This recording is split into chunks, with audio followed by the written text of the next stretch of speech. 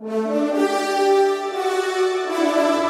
and gentlemen, here I am with Erminio and Celia, and they yet again won a United States Championship title. Congratulations to both of you, and tell me a little bit about your experience tonight on the floor.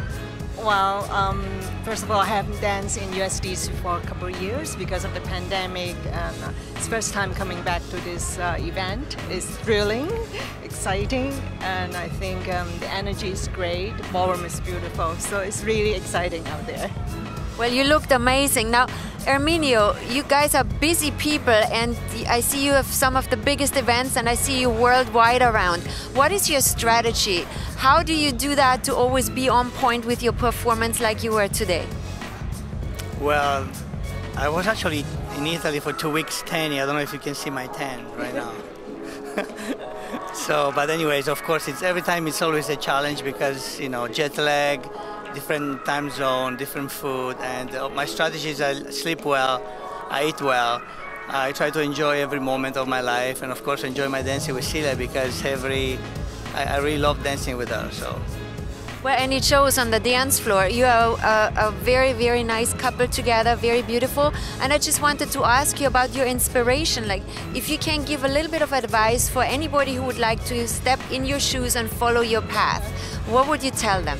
I think you have to believe in yourself, and then just work and trust your teacher, your partner.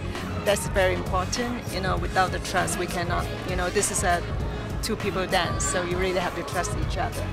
Yeah. Well, and it shows with you. You have a fabulous teacher / partner. At this level, it's really become something else. It's really, I think, when you're out there, you're a partner. How do you see that? I think you're 100% right. So it's about the trust. It's about the belief. And it's about, you know, again, believe that everything is possible in life if you trust in each other. I think today trust is a big thing. You know, we don't trust in life, and I think we should trust more. Even if we fail, it's okay.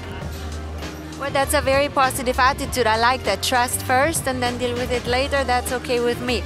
I'm very inspired by both of you. I think you're a beautiful couple. I always love watching you. And I wanted to say congratulations, ladies and gentlemen.